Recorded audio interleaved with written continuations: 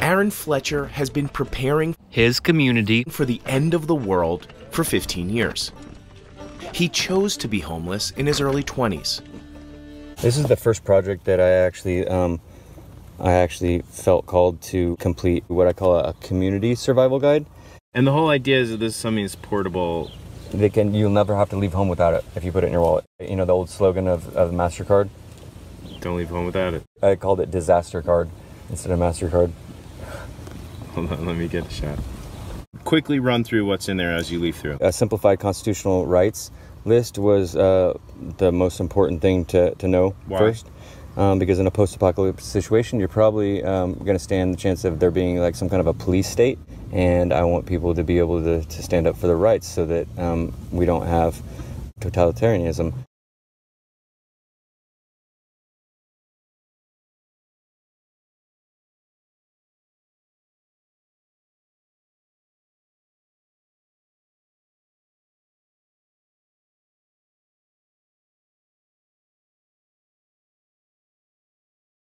The next page is survival Spanish. This took me the longest because I don't know. Why was that something you decided to include?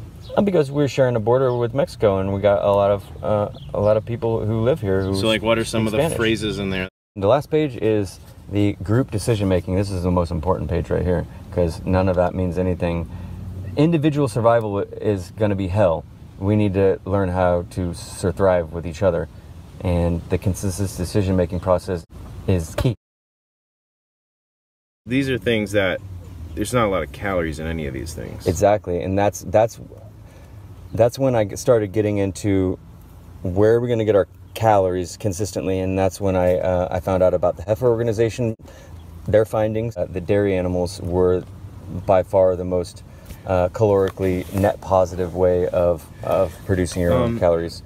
We met multiple times to draft a new urban livestocking laws that we then brought to the city council and had them vote on it. I bought 2 miniature-sized dairy goats along with a handheld manual milking machine and got them a little crate shelter, and I loaned them out, and we shared the milking duties and the milk supply. And these people that agreed to a 1-month minimum yarding would flip-flop on me before the 1 month, and so I had to walk around more and more with my dairy sheep. This is the map that I made of all the fruit and nut trees in Ashland, Oregon.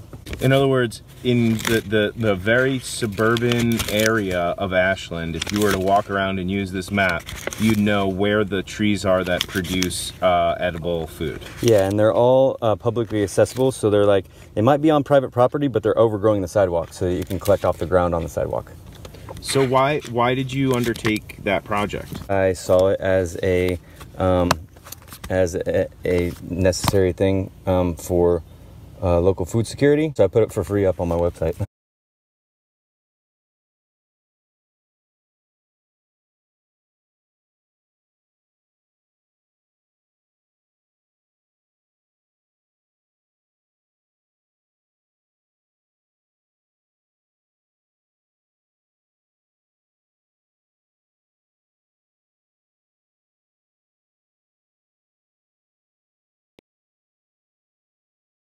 I was put into a legendary locals Ashland book and still is sold in the library today before I even got goats because of all the activism that I was doing in town.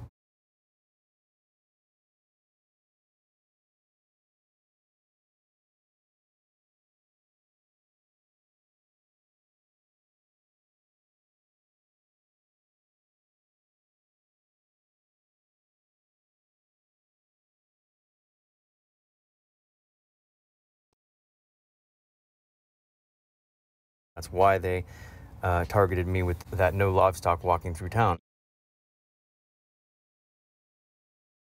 Eventually, the Ashland City Council passed a law requiring special permits to bring any livestock, except horses, into town. So if Aaron Fletcher gets a horse, he's going to be able to walk it all over town.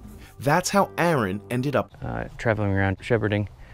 Right now I'm posted up for a second working for this dairy sheep farm and breeding my dairy sheep. I've made a couple different types of teepees over the last several years that are wearable. This is the wearable teepee that I've been using for the last year straight, and it's by far my favorite, and I think it's the most reproducible by far. Paracorded, much better. Baling string sucks. Throw it over you. Got a wearable teepee.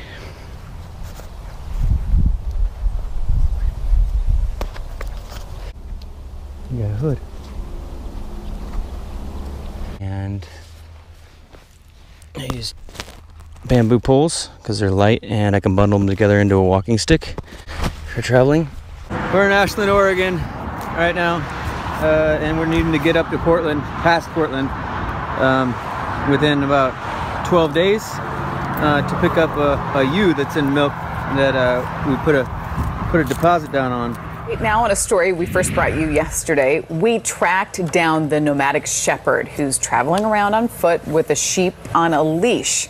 He'd been seen walking around Canby recently, and today we caught up with Aaron Fletcher and his sheep, JC, at a park between Wilsonville and Newburgh. He says the point of his lifestyle is health, and it's healthy to move and flow in some way. Fletcher says you have to break routine to learn, grow, and be happy. He's specifically focused on local food sustainability. More producers and less consumers, and start turning this unsustainable ship around, is that we could just get a producer pet. These feed you, and they feed themselves, and they can clothe you. And Fletcher drinks the milk his sheep produces. He says too many people are dependent on the grid, and that people should take food supply into their own hands. Getting a ride for a couple miles.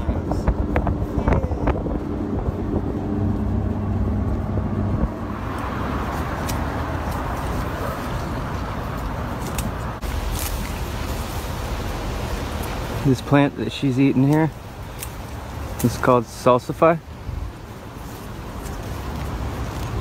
There's also a yellow flowered version. People often call goat's beard. They're basically the same thing. This one has is usually larger in size and has a larger root. But all parts of it are edible, raw, and once the flowers open and then close, and then before they start to open back up into a puffball, like a huge dandelion, before they open up into that, you can pull out the seeds. And here's a full head of seeds. It's awesome.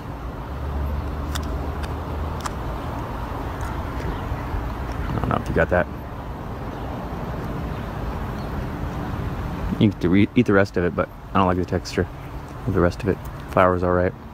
Seeds are awesome. The seeds are actually sweet sometimes.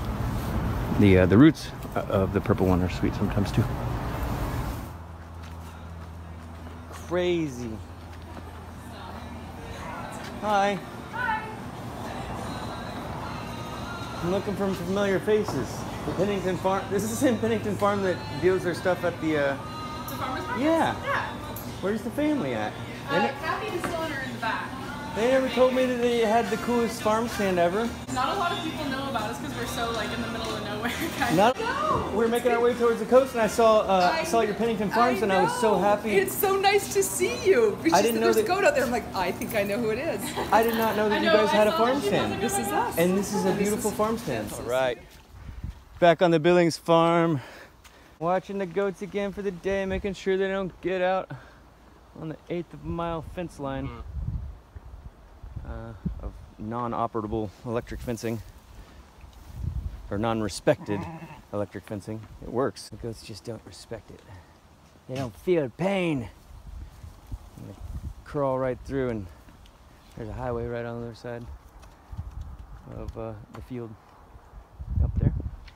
So keeping them in the property and safe. And the goats are obviously skinnier than they were a month and a half ago when I left.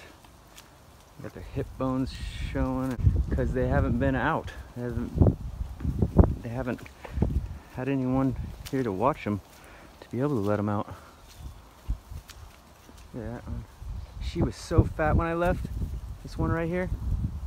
The one right there was so fat and healthy when I left. Now she looks not only skinny, but she looks mangy. Their hair was shiny when I left. Good goats, you're getting your good food now. See if I can bulk you guys up before you start kidding here in a couple months. 1 year of wool, and you got a lot here. Oh my gosh, you got like 8-inch staples. I got a mama got a haircut. Good girl. You were so patient. It's been 5 years though since she's been sheared. They said it was 4 or 5 years. What a good llama, Ruby. Right. You're sheared. Done shearing. Let me free you up. Oh yeah, yeah, go. Oh yes. Oh yes, you're free.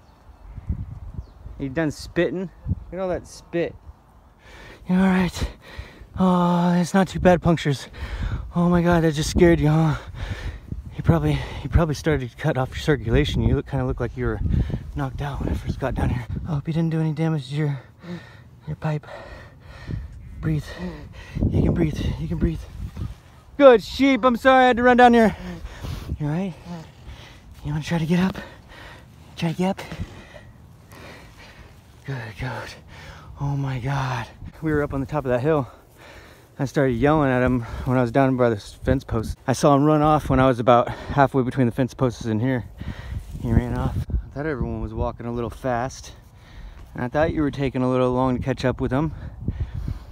And then when you turned around, I saw that there was a little baby goat next to your side, but it wasn't on your side. It was latched onto your neck, wasn't it? It was a little coyote. Oh, it did transfer the flavor. I taste the violet. Oh, that's so cool. I'm gonna make some cheese, violet cheese. You're too funny looking. You have a toupee.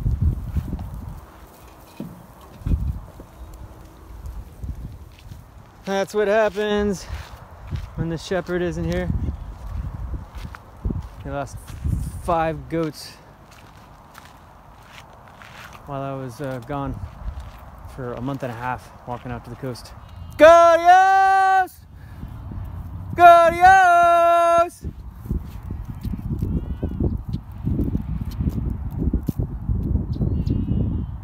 Good goats!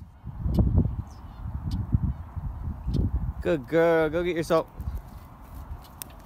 Good boy, Willie. Thank you for carrying the boxes. Let's go. Good godios.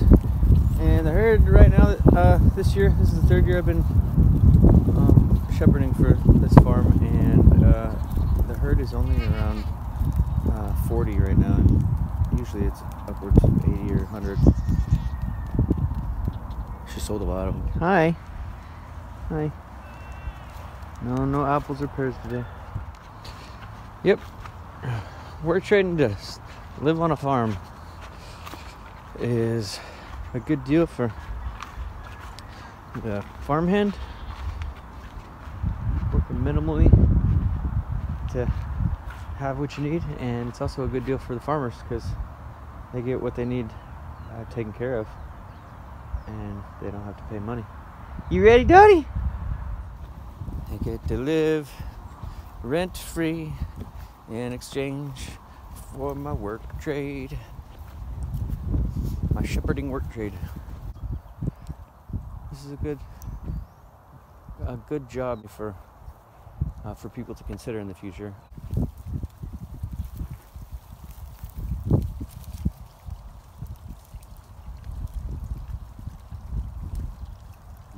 I've been working with wool for almost 5 years now, spinning, weaving, and felting.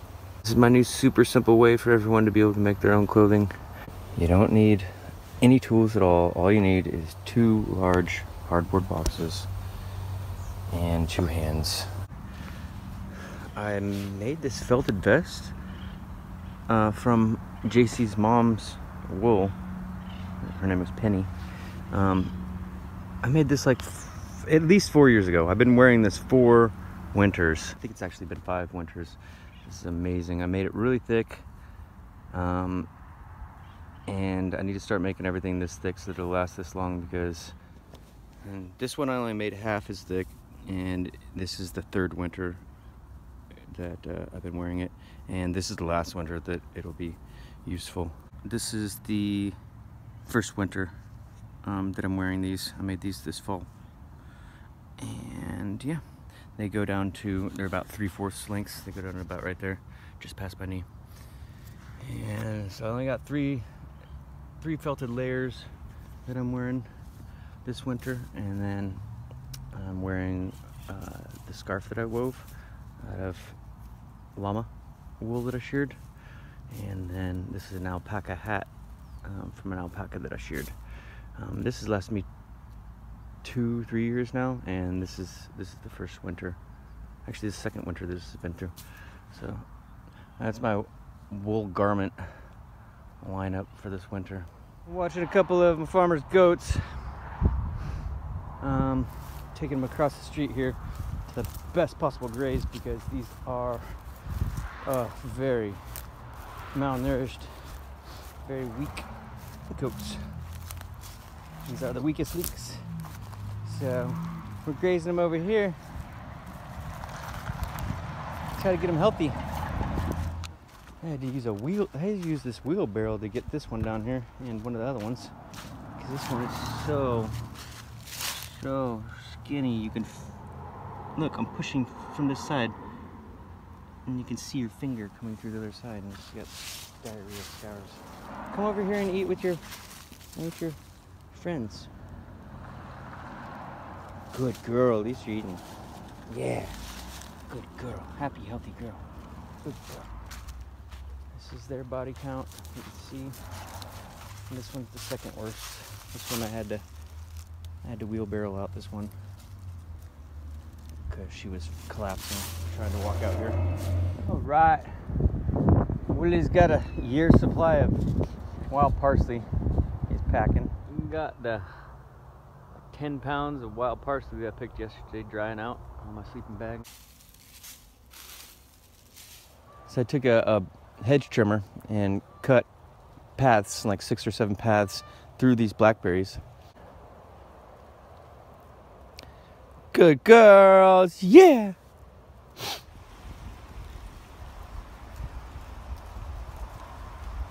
That's what it looks like from the other side. You're loving it. New blackberries exposed for you to munch on, yeah. No. I'm leaving you in, Freckles. I'm gonna leave you. Eating some acorn oatmeal. Yum. I actually like it. The burn stuff on the bottom is, makes for texture. Scrape it up. Ooh, dork. Yeah, there you go. Happy goat. And there I'm about to milk, and I hear these goats way up the hill crying out, looking for the rest of their crew, so I just called out to them, and they came running down here. They didn't know which direction to go. Goodies! Yeah! Yeah! Now can you find them? Now do you know where they're at? They're down there. You know where they're at. Do I have to lead you down there, seriously? What the F? Come on. Let's go. Goodies! Come on. You guys gotta start staying with your crew, yo. Come on.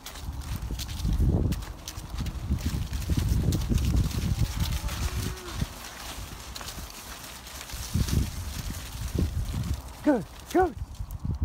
There you go. Now you'll find them. They're back there. Good goats. Little road crew. Gotta stay with the main pack. Dorks. Alright, so my farmer's cow just calved the other day.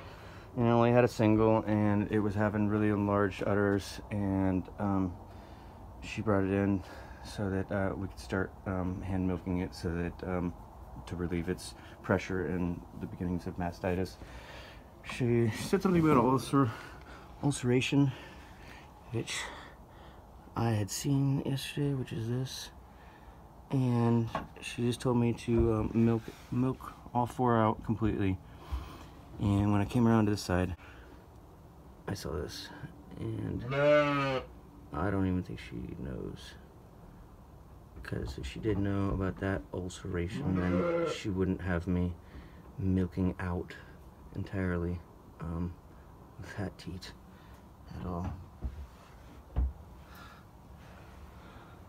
You guys are ready to go out, but you got 3 of your family over there with their heads stuck and you're screaming. So I'll be right back. Yeah. Ah! You guys are crazy. I just put in that 6th line.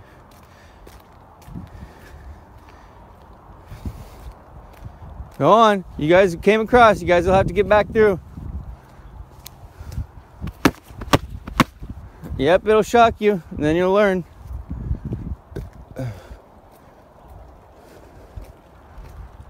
So I was wondering if we could get a clip-on record to put at the end of the video that I made for your farm. The main projects that you had me working on was digging that irrigation, Yeah, the cleaning blackberries, irrigation and the ditches, fence. working on blackberries, you know, weed eating, and maintaining an electrical fence. And do you feel like that was a beneficial partnership? Definitely. I hope that brings hope to other people that they can, with discretion, and with initial boundaries, start to work with people to make them farmhands and utilize that untapped resource, really. Yeah. Yeah, I just wanted to get this year again. I appreciate being able to work with your farm again. To be able to let my goats out and watch them, that has been so meaningful to me and so helpful to me. We just picked up the base of our covered wagon. He's going to work on the cover, and it'll be welded on top. This is my ram turning the wagon on a dime. He has no problem. We got new 24-inch bicycle wheels. Hubs are way better than those wagon, just cart wheels, cheap ones. Good boy. All right, we're work trading in Talent, Oregon to stay on this land and just simply be on the land. We don't bother them try not to bother them for anything. No electricity, no water, anything. Here is some water on the edge of their property, and this is where I've been getting our water.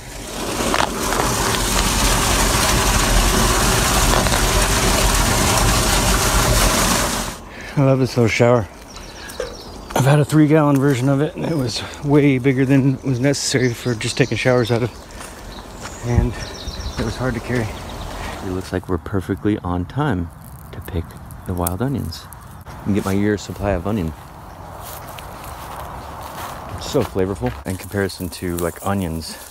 Like if I filled this thing up with chopped onions, it would only last me like, even if it was able to, you know, stay pristine and preserved, it would only last me like a week or 2, maybe.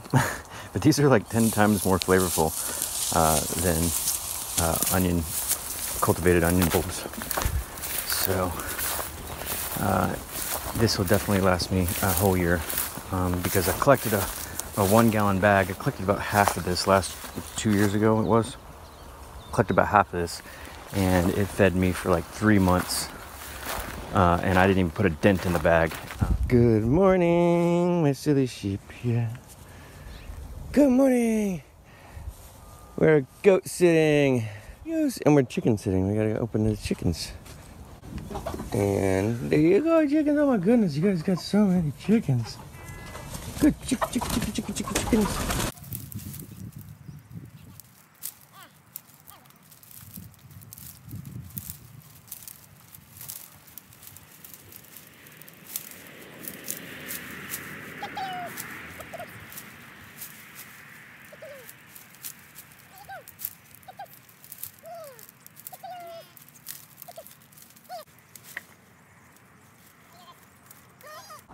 Congratulations.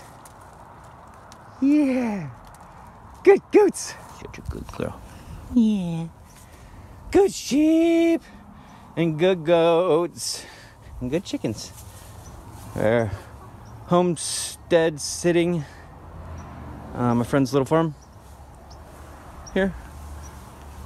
for the last 4 or 5 days, and been milking their goat. Got my cheeses that I've been making, and about to make another one. Got 1.5 gallons of the sheep milk here, a little over 1.5 gallons. Wait till I get 2 gallons so I can make a big wheel. And then I've got 1/2 gallon and another 1/2 gallon of her goat's milk.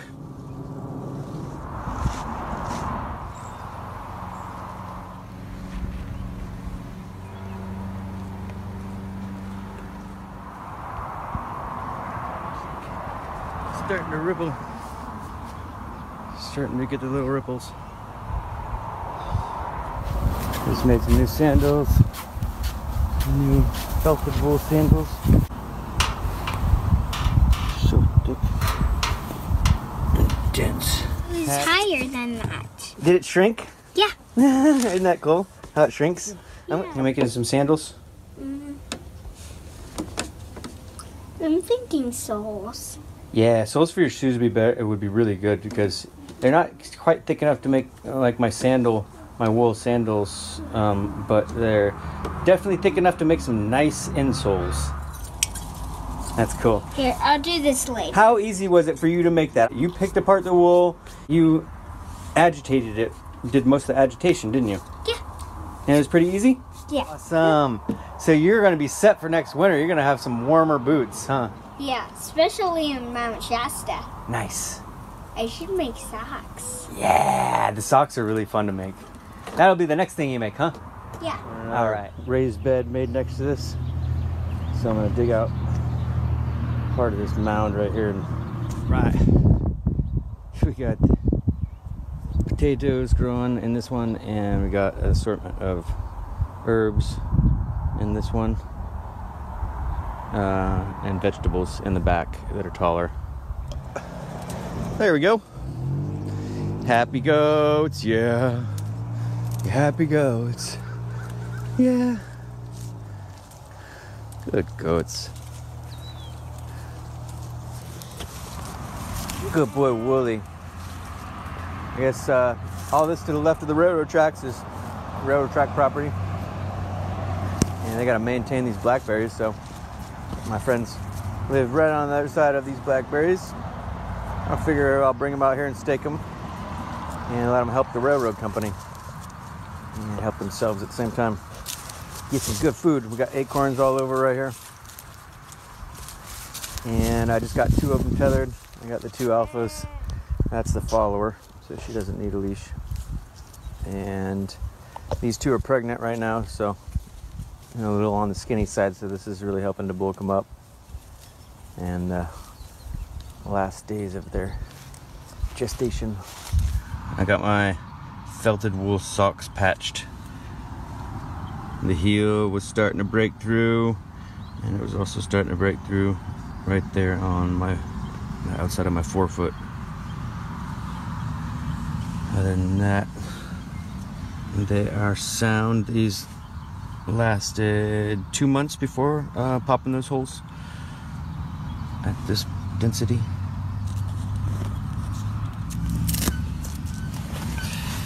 Yeah. Good sheep. Good sheep. Alright, I'm chicken sitting again for the weekend. Today I'm going to use my manual grain grinder and my Go Sun to make you guys the all amaranth bread. I've got a whole year's supply of amaranth over here that I collected. I have this whole bin. Right. Got my new Facelook shirt filled in. This is the one with the front and the back.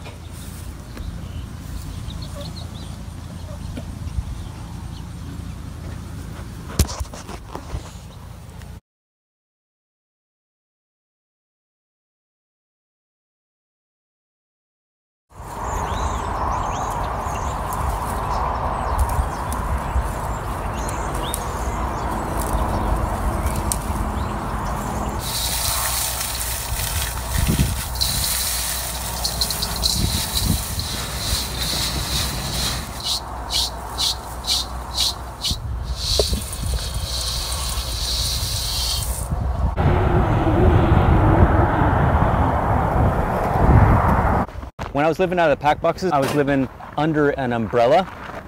A number of different shelters that I made before that, like little wearable teepees and little miniature teepees. Walking the sheepies from that paddock over there with my teepee that we're work trading for. It's raining, so I go for my poncho. I invented this new type of poncho. It's 8 foot by 8 foot, so it's square. Therefore, it only needs to be tied up to one tree. I'm warm, waiting for them to get full. Warm in my little freestanding wool teepee that I can do this with. What's snowing out outside of our little freestanding sheepy. Keep us warm while we're waiting for your parents to graze. There they are. This is freestanding clothing that acts as a tent that used to be defined as camping paraphernalia. So I sleep across the back and they have the front half. It's so awesome. Yeah. What I'm doing here, you guys have heard of guerrilla gardening, right? Guerrilla gardening is utilizing vacant lots, unused lots to garden and make use of. Vacant lot. I'm taking my sheep through here for more than 5 years now. No farms have access to this good graze in February. What I'm doing is I'm calling guerrilla grazing. Scale of 1 to 10, this is a 10 for sure. Freaking awesome. This your guys' land too? Is that all right when we walk through? Thank you. So I walk on the curb and let my sheep graze this side strip. So your half of this is all right with you? We're there, that's their half. Yeah, sure. All right, well, when we walk through, all right, you're awesome. Have a good day. I guerrilla gardened for 10 years. Good boy. This is 10 times at least more efficient than guerrilla gardening because I'm harvesting multiple times a day. I'm converting what's already here into milk. So yeah, now we got clean milk. It's assured. Whereas like when you guerrilla garden, they could sell the property, they could mow it down, a deer could eat it. This is assured. Multiple times a day harvest. Every morning I shake the night before's milk into butter. This is the butter I got. Big hard block of butter from just 2 days of milking them and cutting down the poison hemlock.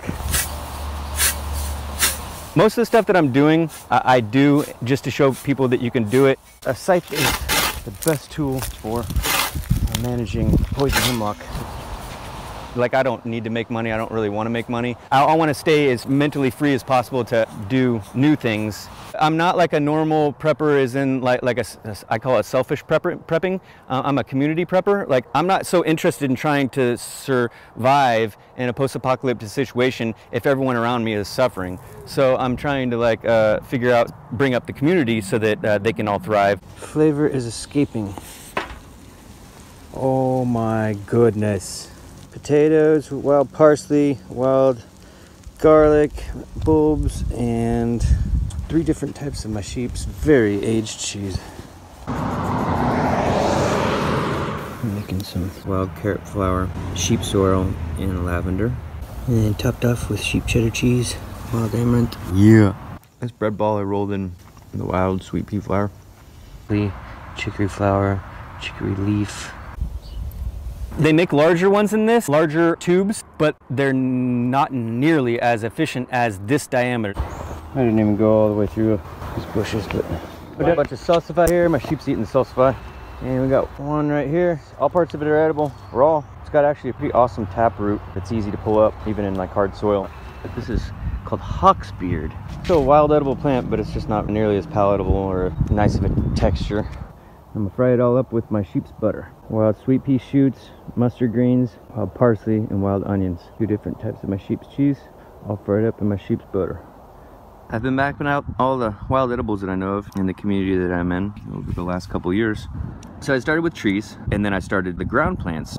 I just put dots where there is spring water coming out. I mapped out the nutritional content of each of these plants. 2 biggest problems right now is our small farmers being put out of business so that we don't have enough local food security. Problem number 2 is we have an exponentially growing homelessness problem. And so what I'm seeing is that those 2 problems can actually work together to become their own solutions. They are the perfect candidates for being farmhands, the free farmhands. Let's go. Here's the thing, all the small struggling farmers need affordable labor help, and the one thing that they can trade instead of having to pay for that labor is living space. And so living in a tent, at the very least, if you're homeless on a farm's land, is a great deal. Not only for the homeless, but also for the farmer. If we can figure out how to, at first, just promote the idea that homeless can do that, then it'll start that ball rolling. It's been a huge help for me because like I've been a homeless by choice so that I could have more mind space to receive these things for like 12 years now.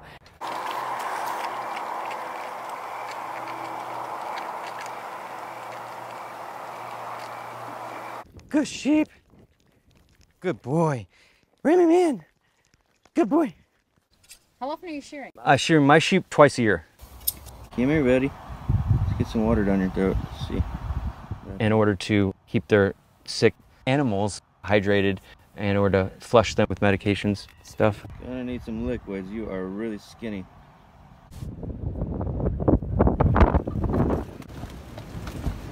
Just like 30-mile-an-hour ones. Not too bad yet. It gets to 50-mile-an-hour ones here. Sheep don't care as much about rain as goats. Not nearly. 8 hours later, there's still coals in my wood stove. Kept my bed warm all night. I literally didn't add any wood last night. And I'm boiling down the whey from making cheese 2 days ago. Oh my goodness, this stove is so awesome! And these solar stoves are so awesome! I can't believe I even lived without them. I got potatoes boiled in my sheep's milk. Before I was trying to just consume my milk and what was extra, barter it for like local food. I traded my sheep milk and some pear butter for their pickled beets and eggs. I'll eat a half of it. And this is amazing. Lemon ferment. Rabbit meat. Yeah, put some of my sheep's milk. I wasn't diversifying my diet enough because I was trying to keep it to just trading the milk with the local farmers, which wasn't enough. I wasn't getting enough of a bartering response, and so I was lacking in certain things, especially vitamin C. Local Dunbar wheat, organic olive oil. Now it's way easier because I'm open to accepting things from the grocery store. I'm not going so local extremist. There is about a gallon full of grain. Until I can get enough people, you know, that can supplement my diet adequately enough. Making cheese in the snow. In the snow. I'm gonna make a new cheese mold. The idea is to be able to do that before crap hits the fan, because that's all you'll be able to rely on. If you're a prepper or whatever and you think that that's gonna happen, then it's important to get enough of a diversity of bartering partners. But a property sitting job is something that everyone can do as long as they're responsible and trustworthy.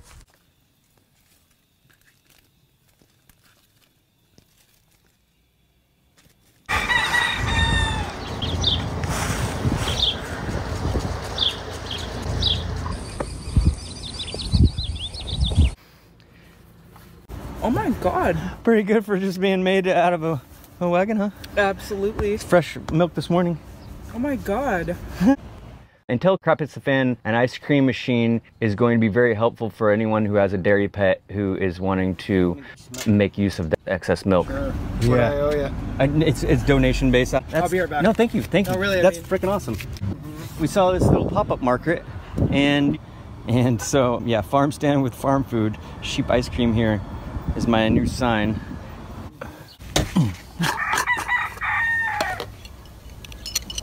I'm gonna set these out in the sun. Heating it helps to draw the whey out of the curd quicker.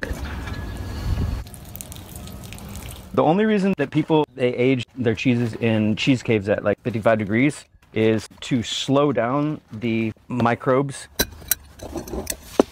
So you ripen cheeses, and once they get perfectly ripe, then you send them off to market. the best way to catch that right at the beginning and to have the widest window of marketability, best buy date, is by going slow.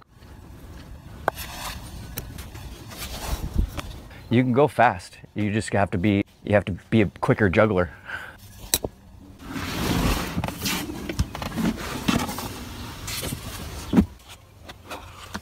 And this is like really complex cheeses, like, because basically nowadays they pasteurize all of the natural microbes, like dozens of microbes that come stock in the milk. Yeah. They pasteurize it and then they put in basically a genetically modified culture. You silly sheep. JC's begging for a treat through my curtain. Sterilizing our world has made people healthier and safer, but I think that if you don't use it, you lose it, and your immune system is part of that. Can't even get this creamy with cream cheese. I've been aging this cheese for a couple weeks, if not 3 weeks, without any refrigeration. And I think if I take it past this point, it might get too dry, or the rind might get too large.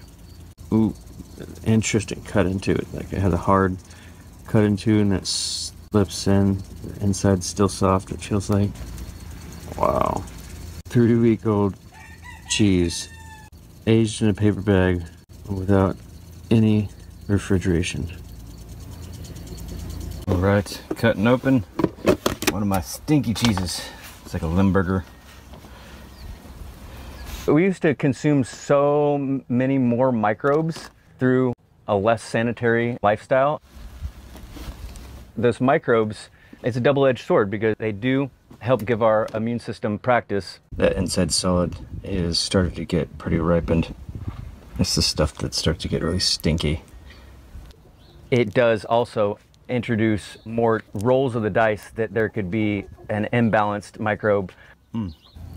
But if it doesn't kill you, then it makes you stronger, because then you have immunity to that next time that microbe comes around your colony. Sheep cheese, the local bacon. Yes, it's made people healthier who were weaker. Got the last of the ram's meat. I got some of my sheep's cheese in there too. But it's made all of us weaker by sterilizing our environment. Look at my Jenny. Look at my Jenny. Got a lamb, egg, and potato for dinner tonight. Sheep cheesy potatoes. When you think about culturing your own food, whipped sour cream, and you experience that in comparison to coming from like a domesticated, overly sanitized diet like I've come from, it's like night and day. All right, my grilled sheep cheese is ready. I can only say that I've experienced that my body prefers a healthy mix of microbes and does not prefer an overly sterilized environment or diet. And this slides into the back and is what my shower goes on. But I'm gonna be having an entire rack so that a tailgate can be lowered down.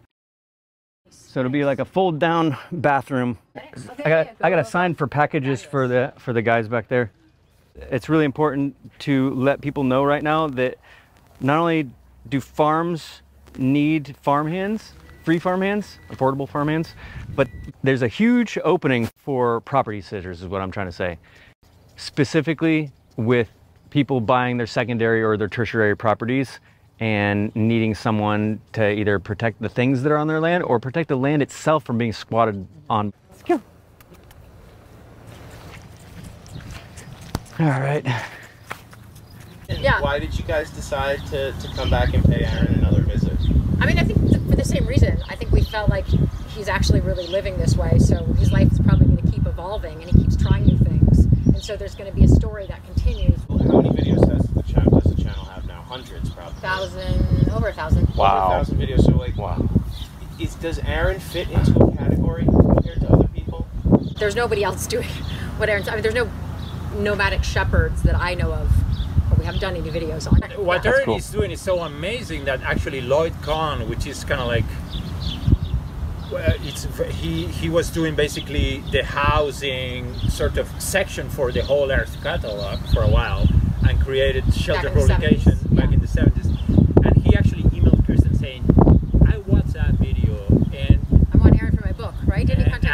I just need to contact Aaron for this book. Yeah. Because, you know, and he then wrote Aaron saying, you know, I want to put your car against these $100,000 camper vans because yours beats the others in different ways.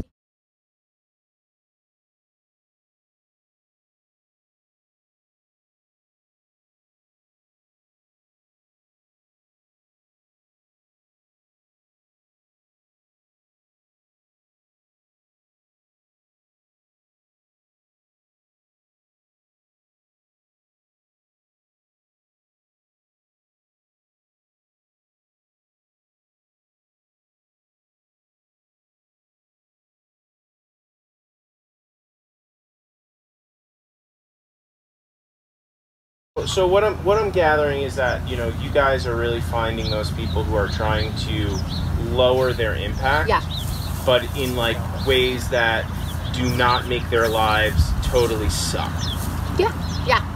I think that was one of the early things that we found in even with tiny houses, people saying, actually, I like this. I want this because, you know, living with less and living smaller and having less things, it sort of also declutters the mind, right? So this is making me happier. I feel better about this. I spent 3 days with Aaron in rural Oregon, documenting his attempt to live completely off-grid. Sometimes Aaron hunts wild animals, like raccoons. At first, he hopped trains with his dog, Sam. Go on.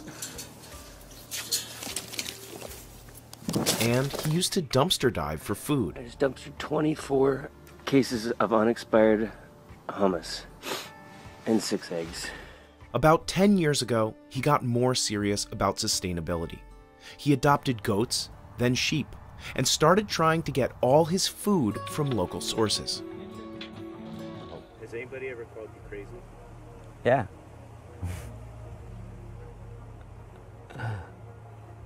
Are you crazy? It's no measure of health to be well adjusted to a profoundly sick society, and I'm obviously the least adjusted.